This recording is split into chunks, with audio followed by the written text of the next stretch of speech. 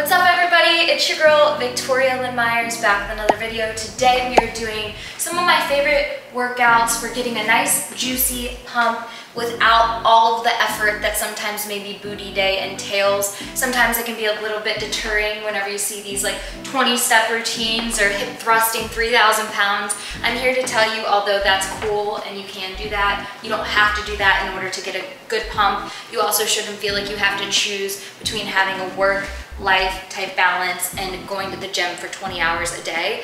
As somebody that really struggled with over-exercising for a while, I would spend 2-3 hours at the gym every day, and it ended up deteriorating not only my physical health but my mental health. There's a new stat that came out where if you spend 3 to 5 days at the gym per week, your mental health can increase, but anything more than that actually deteriorates your mental health across the board. So the more you know, the more and better you can do. I'm here to elevate your life and tell you one size does not fit all, but if you are looking to get a juicy pump, I'm here to help you with that because I love a good booty day. So anyway, before we get into today's video, if you could like this video, comment down below. Let's increase that engagement. The better this video performs, the more likely I am to continue producing this content.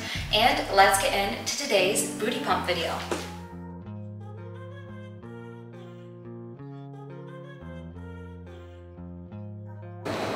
Okay, the first exercise we'll be doing, and one of my favorites, is wide leg sumo squats. Let's get into it.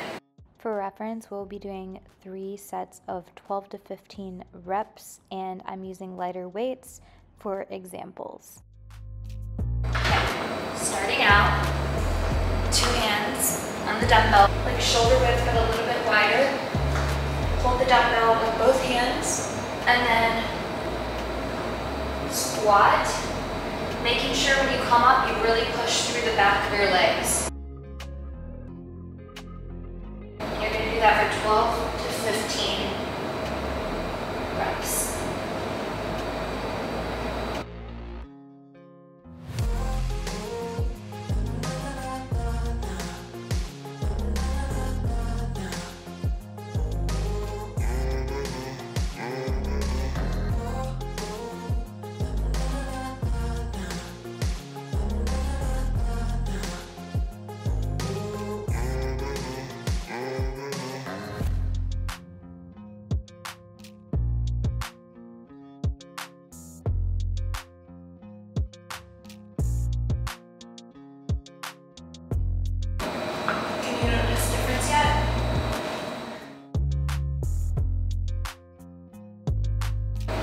Okay, so starting out, put one leg up on the bench, like so.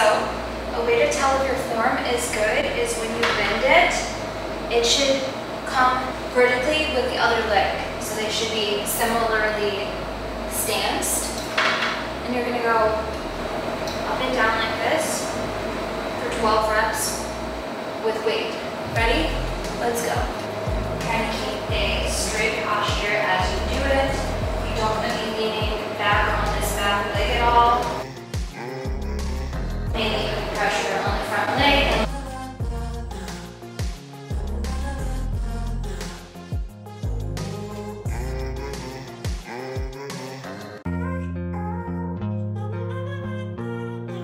Okay, and then last but not least, we are going to be doing cable kickbacks, but we're really targeting that side booty that is so hard to hit.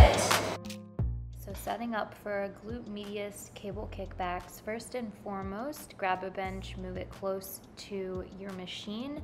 I'm makeshifting this because my gym is pretty small, the one that I work out from occasionally. So what you will need is a cable kickback accessory. I will link it down below in my Amazon storefront. And what we're going to do is move the cable around middle point between your waist and your ankles. If you have more of an area to work with, go ahead and move it up to around your waist level. This provides enough tension to really get a full range of motion. We're going to be making sure that when we kick back, we are going to be putting our foot at a 45-degree angle while we kick back. That will really target that side glute, the glute medius, that is so difficult to hit.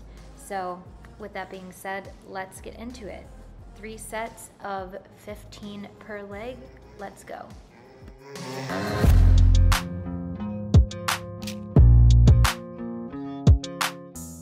Also, a little reminder to not rush this and allow yourself to take your time going up and down on this exercise, because it really allows the muscles to get a full range of motion and to really feel that burn and to do the most bang for your buck.